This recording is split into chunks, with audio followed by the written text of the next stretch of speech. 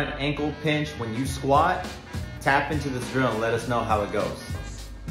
All right, get your body weight over your foot, and you're gonna start off with a straight knee and the heel heavy on the ground. Again, this is to train the shin bone to travel over the foot, which some people will call ankle dorsiflexion. And so as the knee starts to come forward, you're gonna start to open up that opposite hip. So that one was a little bit of a teaser, and here he's gonna start to get the knee to really come over that foot. And as he's doing that, my hand is basically assisting his midfoot to collapse into the ground, which is going to allow him to feel the floor and splay his feet. And then again, he's going to open up like a rotisserie chicken to get a little bit more pronation.